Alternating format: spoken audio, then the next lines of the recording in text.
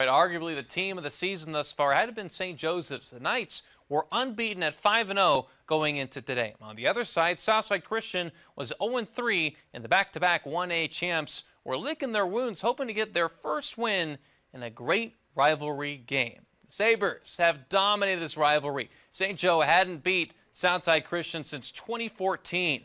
The Sabres defense coming into play early. Going back to pass, the quarterback's getting thrown down by Saunders Hawkins. That's a sack lunch. Thank you very much. That tastes very yummy. Thank you. Southside Christian on offense now. On the goal line, Ja'Cory Martin looks like this. He's going to pop his man, just levels him. Ooh, stares him down too. That's brutal. Gets the touchdown. 7-0 Sabres lead. Next night's drive, Walker Wood back at quarterback.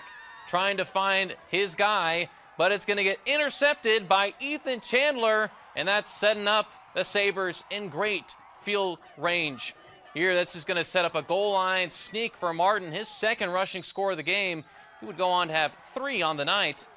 14-0 Sabres lead at this point. St. Joseph wasn't going down without a fight. Next drive ends with Walker Wood powering in for his own goal line touchdown.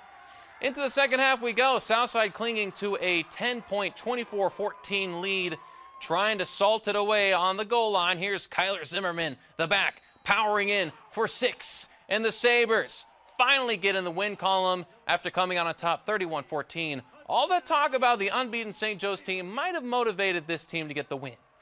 You know, it's weird. I feel like the start of the year is the reason why we won tonight, to be honest with you. You know, we tested ourselves with some really stiff competition.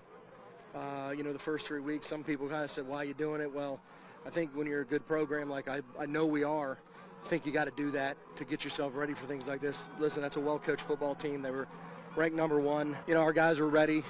You know, we'd read all the stuff in the paper and, you know, about, you know, the new kids on the block, so to speak. And so we kind of took that in and, you know, kind of used that to motivate us and played with a little chip on our shoulder tonight.